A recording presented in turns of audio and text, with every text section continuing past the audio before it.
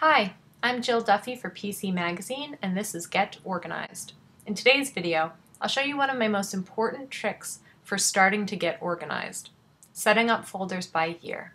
You can read the article to find out the complete rationale for why you would want to do this, but in this video I'm just going to show you how.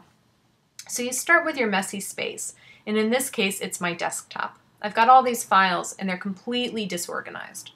All I'm going to do is start creating some folders by year and naming them exactly by the year. Once you've got your folders set up and named by year, I like to go to my Finder space because I can look at my desktop files by the date modified. Now all I'm going to do is select everything from 2011 and drag it into the 2011 folder. I'm going to do the same thing with 2010 and the same thing with 2009.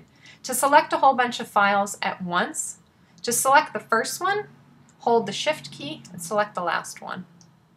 Now you'll see that your desktop is totally cleaned up and you're ready to do more organizing later, but only really when you're ready. So this first step is nice because it really prepares you for future organization, but it makes you feel like you've made progress. We've already got this nice clean space now.